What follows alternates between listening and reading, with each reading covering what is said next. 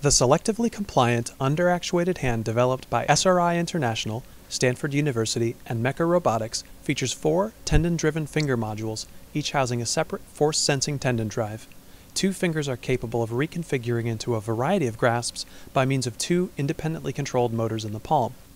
Electrostatic brakes, located in the joints of each finger, are capable of independently locking, allowing the fingers to acquire a variety of locked shapes.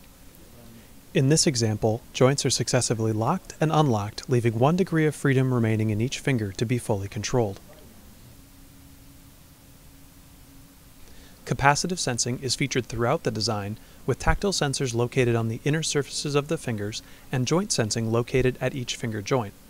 Once calibrated, the joint angle sensors are capable of resolving roughly over 2,200 counts per revolution. The tactile suite has 96 sensing sites and a 200 Hz sampling rate. Each site is capable of resolving normal forces from 20 millinewtons, about 2 grams, up to saturation at roughly 130 newtons.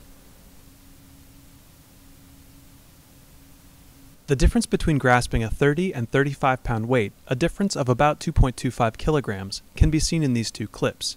Real-life performance is often difficult to predict during the design phase because friction, nonlinear kinematics, and grasping strategy can play such an important role towards grasping ability.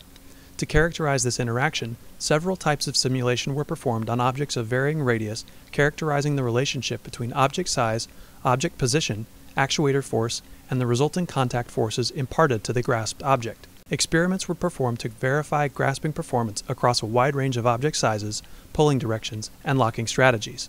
Force and trajectory data were logged, enabling comparisons with simulation.